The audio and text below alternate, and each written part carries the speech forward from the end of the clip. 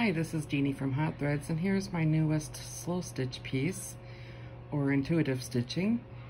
I worked on this for a couple weeks.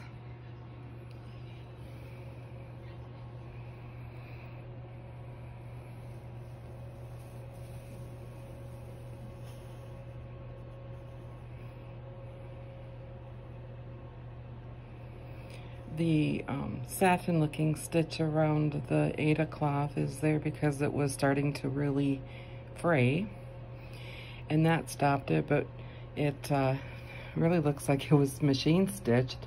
When you look at the back, you can see where it looks like it's, and there's my sloppy back, which I don't mind. But anyway, this piece will be for sale, and I will be listing it, but I just wanted to show you my latest piece of art that I did.